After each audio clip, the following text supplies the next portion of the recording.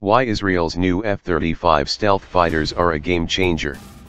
Something changed in the region last December, when Israel declared its first squadron of F-35s operational. Numerically, the change seemed minor.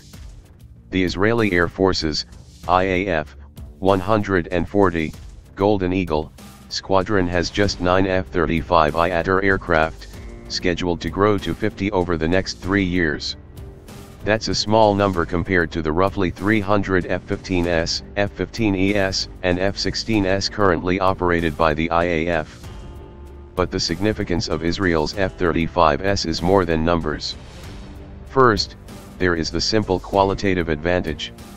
Nationalists and propagandists can argue the merits of the F-35 versus the latest Russian MiG and Sukhoi fighters.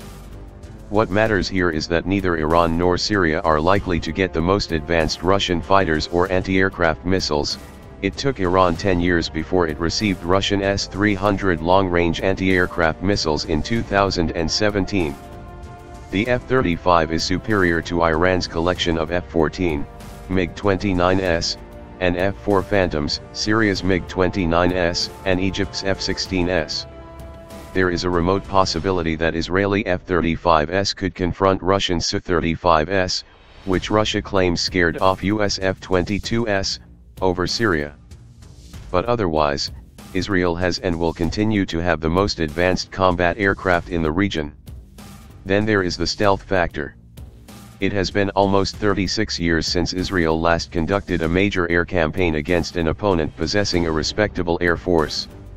Now the IAF spends its time conducting pinprick raids with a few aircraft against a Hezbollah arms convoy here, a Hamas weapons dump there.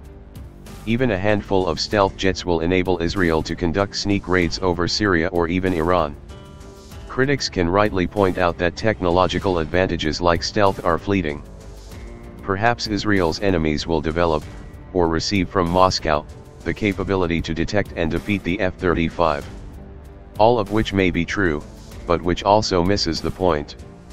Israel is locked in a perpetual state of deterrence with its neighbors, all of whom are enemies now or could easily become enemies again. In particular, Israel is threatened by rockets and ballistic missiles from Iran and Hezbollah, who in turn are threatened by the prospect of Israeli retaliation. Israel's F-35s add uncertainty to the mix. That Israeli aircraft could reach Iran, and routinely strike Hezbollah and Syria, is no secret. But Iran now has to wonder whether Israeli F-35s can stealthily penetrate Iranian defenses, and note that the Israeli specially modified F-35I has extra fuel capacity. Whether or not the aircraft can successfully accomplish this doesn't matter in this context. It's only whether Iran believes it can, and whether this will affect Tehran's actions. An Israeli F-35 doesn't just carry bombs. It also sows doubt.